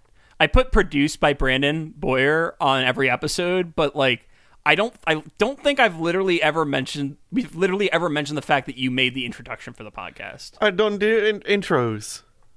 Yeah. I don't know where all of the audio comes from for that still. They're all from well, they're like sighting videos, right? They're and like sighting newscasts. Videos, but they're specifically from like newscasts that aired. Like it's as public gettable as I could, because I didn't want to like get anything that was produced by some other company. So all just, it's out there. It's just newscasts where people are talking to the news about things they saw. Also, I found something out.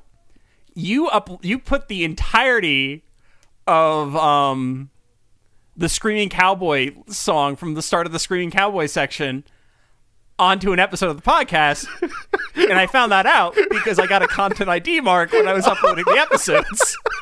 Oh yeah, I forgot. Oh yeah, you might get a few of those now that I think about it. Yeah, I know. I'm definitely gonna get a few of those. So luckily they don't count as copyright strikes, but I can edit around them. So yeah, I found that out. That was a funny moment. Did you just get an email? Like, how did they flag that? And did it tell you specifically what song it was? Yes. So Content ID specifically picks out what song it is. Yeah. And the way it works is we have like a studio tab that we can access. And it showed me all of the studio shit.